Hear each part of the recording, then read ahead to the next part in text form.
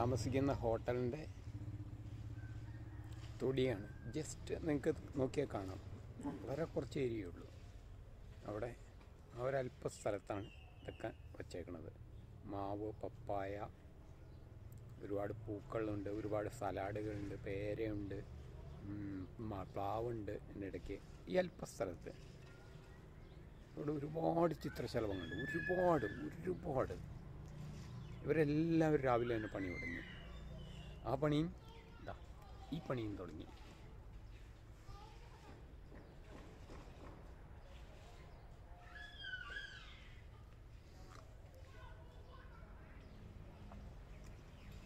അങ്ങനെ ആ പണി കിടക്കണോണ്ട് അവർ വിരുന്ന് കിട്ടി. ഇതിനകത്ത് കിട്ടുന്നതിന് പരിമിതിയുണ്ട്. ഞാൻ ഗോപ്രോയിലെടുത്തപ്പോൾ ഇത്രയും കൂടി കിട്ടുന്നില്ല, പറക്കുന്നുകൊണ്ടേയിരിക്കുകയാണ്.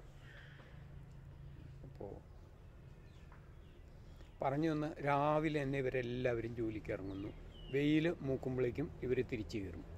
എത്രയാ എൻ്റെ അമ്മോ! വെയിൽ ചൂട് കൂടുമ്പോഴേക്കും പിന്നെ നിങ്ങൾ ആരെങ്കിലും ചിത്രശലഭങ്ങളെ കണ്ടിട്ടുണ്ടോ? രാവിലെ തന്നെ ഇവർക്ക് പണിക്കിറങ്ങാൻ ഒരു ദിവസം പോലും മടിയില്ല. അയ്യോ, ഇന്ന് എന്നെ കൂടെ വയ്യല്ലോ.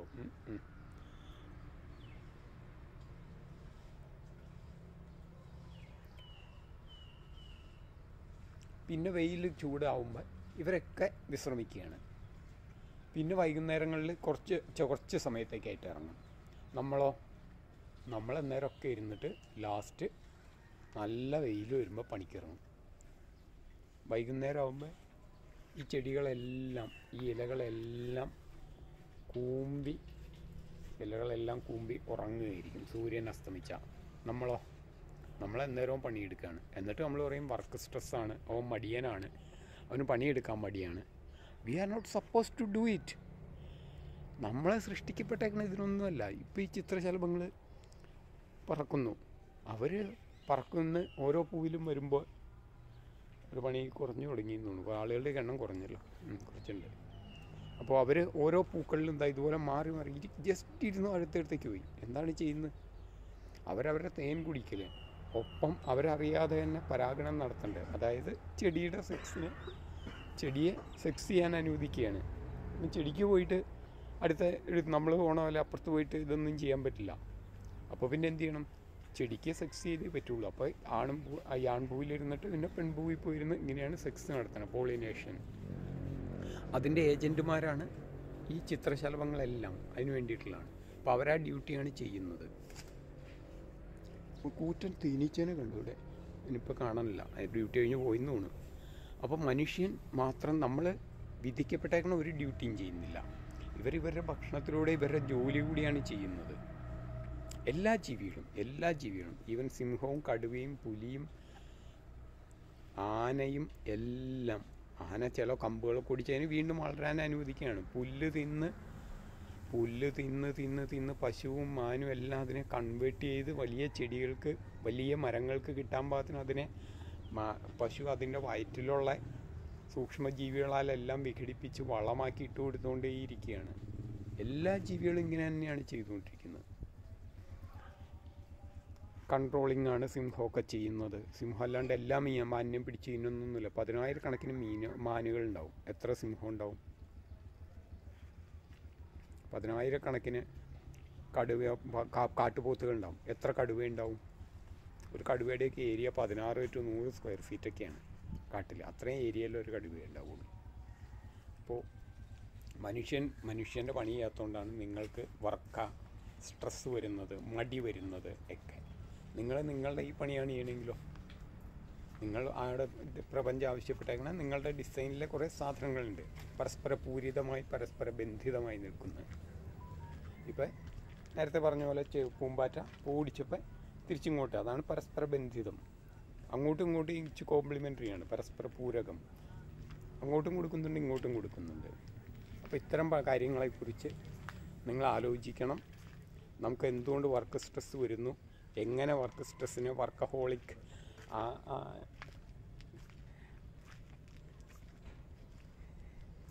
എന്തുകൊണ്ട് നമുക്ക് വർക്ക് സ്ട്രെസ് വരുന്നു? നമ്മൾ വിധിക്കപ്പെടാത്ത എന്നുകൊണ്ടാണ്. അതുകൊണ്ടാണ് നമുക്ക് മടുപ്പ് വരുന്നത്. നമുക്ക് വളരെ കുറഞ്ഞൊരു ഏരിയയിൽ എന്തോരം പപ്പായ മരങ്ങളാണ്. ഇവിടുത്തെ പപ്പായയുടെ പ്രത്യേകത,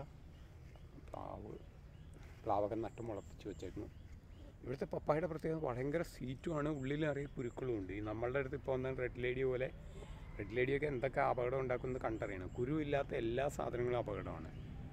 ഞാൻ ഫോറിനേഴ്സിൻ്റെ ഒപ്പം നടക്കുമ്പോഴാണ് വിദേശത്ത് അതിനെതിരെ വലിയ മൂവ്മെൻറ്റാണ് സീഡ്ലെസ് അന്വേഷിച്ചുകൊണ്ട്, സീഡ്ലെസ് ആക്കുന്നതിനെതിരെയൊക്കെ. ഇതെല്ലാം വളരെ സ്വാദുള്ള ഇനങ്ങളാണ്, വലിയ പപ്പായ തോട്ടങ്ങൾ.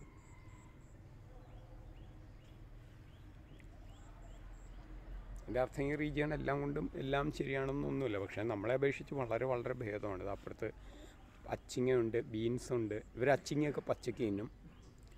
അപ്പോൾ നമ്മൾ പറഞ്ഞു വന്നത്, ഭക്ഷണത്തിലൂടെ ഓരോ ജീവിയും സ്വയം ഭക്ഷണം തേടുന്നതിലൂടെ, സ്വയം ഭക്ഷണം ആഹരിക്കുന്നതിലൂടെ പ്രപഞ്ചത്തിൻ്റെ ഈ ഇക്കോളജിക്കൽ ആവാസ വ്യവസ്ഥയുണ്ടല്ലോ, അതിനകത്ത് പരസ്പരം ഓരോ സംഭാവന ചെയ്യുന്നുണ്ട് മനുഷ്യനോ. അപ്പോൾ എന്താണ് മനുഷ്യൻ്റെ ധർമ്മം, ഫങ്ഷൻ, അത് അന്വേഷിക്കുക നിങ്ങൾ. അത് ഞാൻ പിന്നീട് എൻ്റെ പുസ്തകത്തിനകത്ത് അത് എഴുതുന്നുണ്ട്. എന്നാലും നിങ്ങളുടെ അന്വേഷണത്തിലേക്ക് വേണ്ടിയിട്ടാണ് ഞാൻ ഈ ചോദ്യം ചോദിക്കുന്നത്. എന്താണ് മനുഷ്യൻ്റെ ധർമ്മം? മനുഷ്യന് പറക്കാൻ പറ്റില്ല. മനുഷ്യന് ഇവരെ പോലെ കണ്ടോ വിശ്രമമില്ലാതെ ഇതുപോലെ ഓടി നടക്കാൻ പറ്റില്ല. മനുഷ്യന് നീന്താൻ പറ്റില്ല. മനുഷ്യനൊരു സിംഹത്തെ പോലെ പോലും ഓടാൻ പറ്റില്ല. മാനിനെ പോലെ ഒന്നും ഓടാൻ പറ്റില്ല. മനുഷ്യന് കുരങ്ങനെ പോലെയോ ഈവൻ പുലി മരം കയറുന്ന പോലെയോ പോലും മരം കയറാൻ പറ്റില്ല. എന്നിട്ട് അപ്പോൾ ഈ ജീവികളൊക്കെ എന്നിട്ടുമില്ല. അതുപോലെ മനുഷ്യന് എന്തോ ഫങ്ഷൻ ഉണ്ട്. എൻ്റെ കയ്യിലേക്കിൻ്റെ അടുത്തൊരു തേനീച്ച വന്നിട്ട് പറഞ്ഞു പോയി, കാണിക്കാൻ നോക്കിയിരുന്നു. അപ്പോൾ മനുഷ്യനും എന്തോ ഫങ്ഷൻ ഉണ്ട്. എന്താണ് ആ function? And my question, main question remains, what is the difference between function and action? Why is it called function and something we call action? What is the difference? Function and action. എന്താണ് function, എന്താണ് action? മനുഷ്യൻ്റെ function എന്താണ്? മനുഷ്യൻ്റെ ധർമ്മം എന്താണ്? ഈ ചോദ്യങ്ങൾക്കുള്ള ഉത്തരം തേടലാകട്ടെ നിങ്ങളുടെ ജീവിതവും. ചോദ്യങ്ങൾക്കുള്ള മറുപടി ഞാൻ തുടർന്ന് പിന്നീട് പറയുന്നതാണ്. Thank you for being with me.